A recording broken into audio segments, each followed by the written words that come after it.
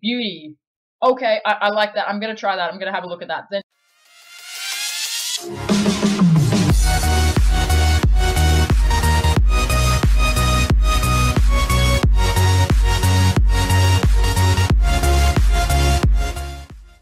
hey guys, it's me Tazzy, and welcome back to another episode of the Vlog of a VCE Student.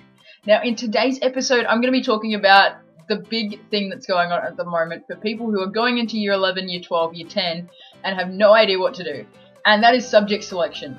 Now for me, when I approached year 10 and I'm just like, okay, I want to do a VCE subject in year 10 and year 11, so I have one off the books and I have that extra 10% to go towards my study or my ATAR. And so basically I went to the subject selections and I'm just like, did geography, didn't do that great, but nonetheless I did geography and I chose it because I loved it. What I'm going to start with today is you need to have a general idea of what you're going to be doing. So you don't want to approach it going, I have no idea what I'm doing. A lot of people do approach like, I don't know what I'm going to do after school, I'm really crazy, but this is where it really comes in handy doing your research. So write down what you're interested in. You know, maybe you like art, or maybe you like cake decorating. Maybe you enjoy, I don't know, doing tradie stuff. Maybe you enjoy helping your dad clean the house. I don't know what you enjoy to do. But write those things down and then see what sort of, what they link to the subjects at your school. From there, you can generally figure out what sort of, how your activities connect with the subjects that you want to do and how those subjects are going to help.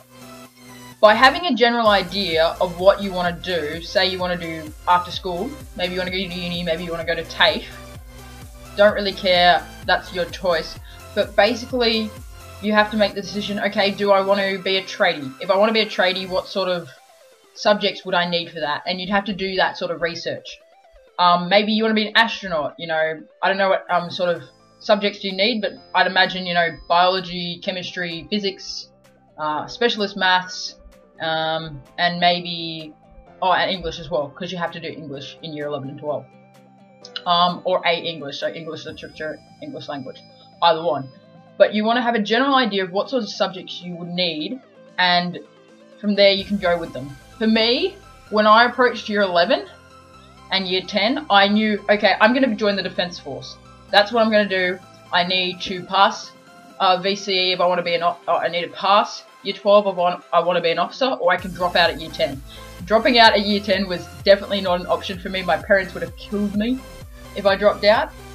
They would have actually, I wouldn't have been able to get to that point in time. They would have been like, nope, you guys aren't, you're not leaving. You got to finish year 12. But basically, from there, you got to figure out, what do you want to do? Do you want to do VCAL road, and then there's the VCE road? Now, I can't really tell you if you want to go the VCAL road, what you should do, what you should choose, because I've never done VCAL. Some of my best friends did VCAL, but I haven't done it myself. And then there's the VCE road, and that's the one I'm going to be talking about, and the subjects for that.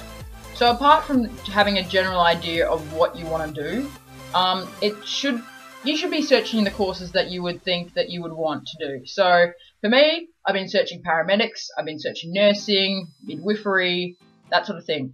And I've been making sure that I'm keeping my eyes open for all sorts of courses. So not only the emergency healths, I've been looking at design and technology, computer gaming creation, what else? Writing, professional writing, looked a bit into that as well. So you need to be able to look into everything that maybe catches your eye. If there's something in the title that goes, beauty, okay, I like that, I'm going to try that, I'm going to have a look at that. Then have a look at it, see what they require to get into that course, and put that into your little like document or page or something that you have with everything relating to subject selection.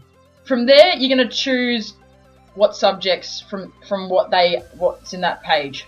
Now, it's all good and well to go, okay, I need to have textiles, I need to have studio art, and I need to have food and, I don't know, music and English, and that's good.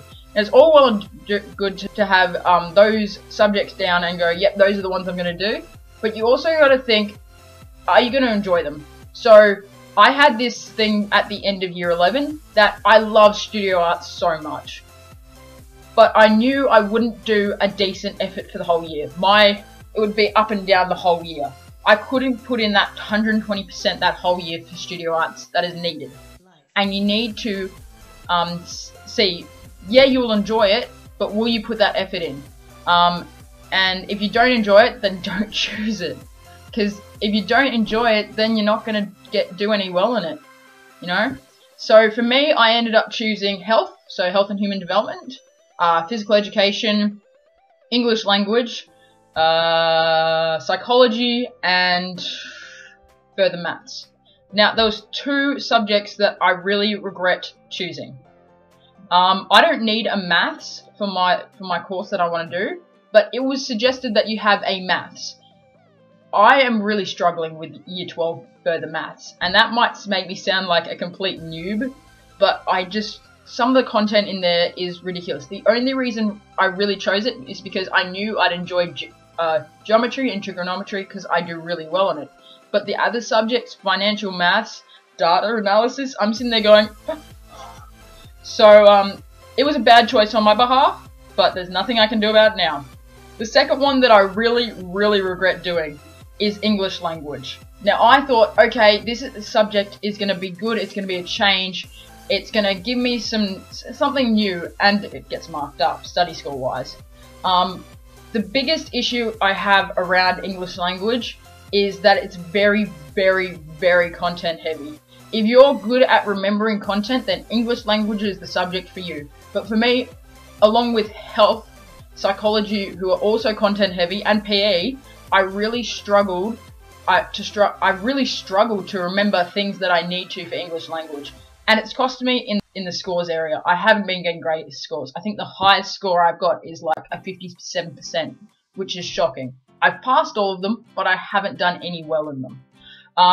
And even though it does get marked up, if you can't do any good in it, then that maybe 2 points that it gets marked up is worth nothing.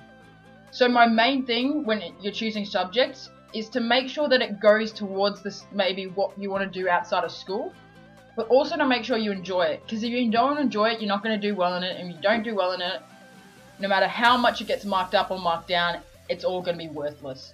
So make sure that you guys enjoy your subjects that you choose, enjoy this time that you have to actually sort out what subjects you want to do, and just generally go from there.